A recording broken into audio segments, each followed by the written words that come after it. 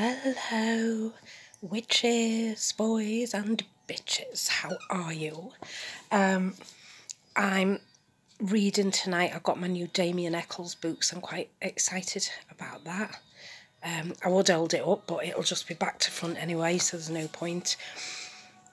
And just thinking tonight about how we hold ourselves back. That's been a thing I've been thinking about all day. I don't know why, it's just in my mind at the moment.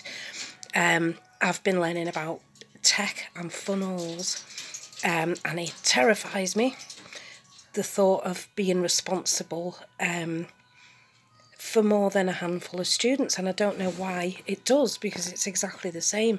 I'd just be pressing a button and sending lessons off. It's the same, but it scares me.